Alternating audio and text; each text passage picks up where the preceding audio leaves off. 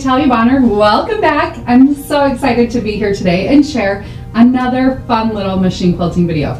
Today I'm going to be machine quilting this really fun curl design. I love this design. It's a great free motion design and it's just kind of more of a whimsical, you know, I like to use this on whimsical quilts. I've used it as background fillers, I've used it in sashing, and today I'm using it in my border.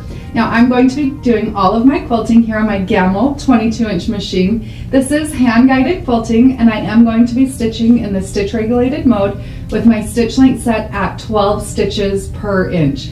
Now the quilt top that I am quilting on here is a really fun quilt. This is the class sample for my brand new class coming October 1st called Let's Stitch Foliage Quilt Blocks. In this fun class, I'm going to be teaching you 12 awesome ways to machine quilt the foliage quilt blocks. It seems like the perfect block, the perfect fun little class for fall. I'm really excited about this design. Now, as I'm stitching, you will see that I'm going to be using a high contrast, actually kind of a peach color of thread here.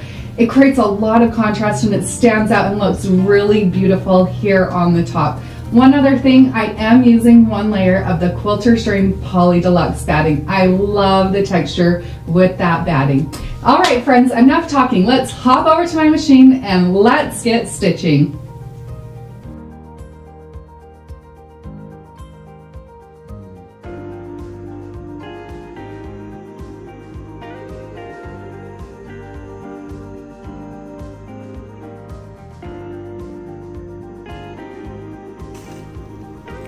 As I'm stitching out this fun design, you'll see that I do stitch right back over my original stitch line often. But what I really want you to notice here is that there's a lot of places where I'm not stitching right back over my stitch line. And there's a couple of reasons for this. As I'm stitching this design, kind of the thought process that's going through my head is almost like creating some type of a ribbon that's curling around. Also, if I try to stitch right on top of my previous stitch line, I often find that it becomes a lot more difficult and my lines just aren't as smooth as I would like them to be when I'm trying to stitch right back over my original stitch line. So now that I have that down, let's start stitching some curls. As you can see here, I'm stitching kind of a little wavy line and then I stitch into a curl. When I get into my center point, I'll stop, make my needle take a stitch in my point, and then from there I'll backtrack, coming back out of my swirl. Now I don't always go the same distance. I don't go a long ways and I don't always go a short ways. I just kind of come back till where it feels comfortable. Then from there I'll go right into another swirl, but generally I'm trying to make sure that I'm alternating the directions with these curls as I stitch them out. I feel like overall it ends up looking a little bit better, more whimsical, if I'm always alternating my direction as I stitch these out. Now with this design, it is a really forgiving design. Sometimes I do need to stitch a little bit further, like quite a ways back down my stitch line, and sometimes I need to just stop. Like maybe I stitch myself into a point where I stop. This design is so forgiving that I can do just that. I'll just travel right along my original stitch line to where I need to get or until where I need to stop. The other really important thing with this design is trying to just kind of go random.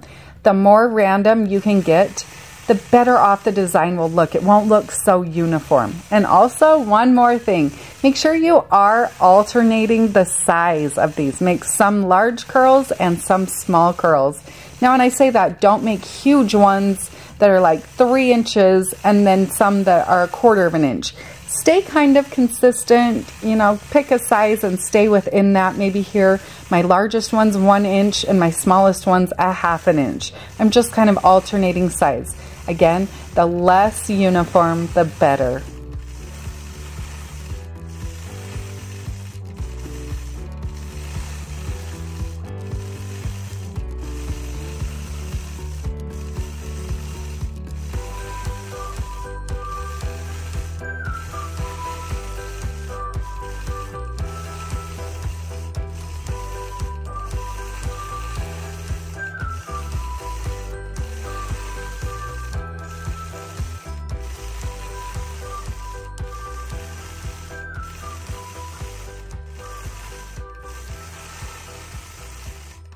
This is such a fun design. I hope you'll try it out on your own quilts, and make sure you share your progress in our Piece and Quilt Show and Tell Facebook group.